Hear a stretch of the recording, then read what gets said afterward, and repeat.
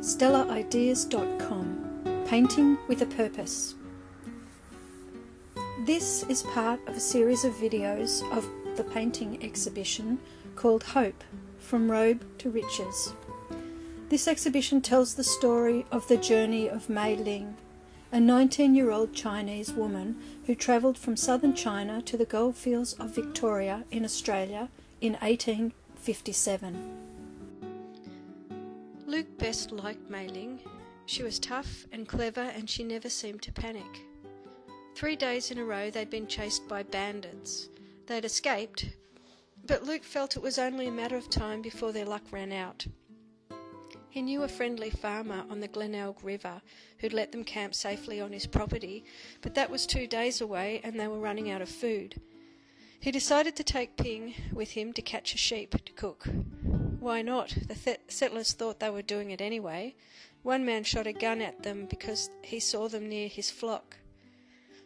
Mei Ling built a cook fire and searched through their gear for the last of their vegetables and some yummy tasting Chinese spices. But the sheep was not too keen to be caught. They spent an hour chasing it around the paddock. It finally collapsed and looked terrified. Luke didn't have the heart to kill it. Neither did Ping.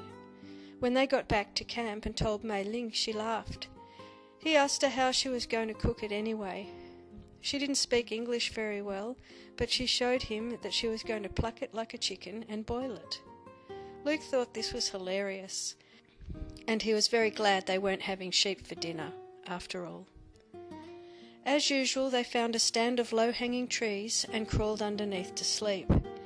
When they woke up, the donkey was gone. Somehow it had chewed through its rope. Fortunately, they still had their packs with their clothes, but Mei Ling couldn't carry anything with her broken shoulder, and now they were going to be crossing the most treacherous stretch of all. Everyone knew this area was the worst for robbers. Mei Ling and Ping could read signs carved in trees by the Chinese miners calling this Death Valley. And so they decided to disguise Mei Ling and make a run for it. They dressed her in Ping's clothes, shaved her head except for a pigtail, and tied bandages around her chest so she looked like a boy. From that day on, they called her Ming, and she became invisible.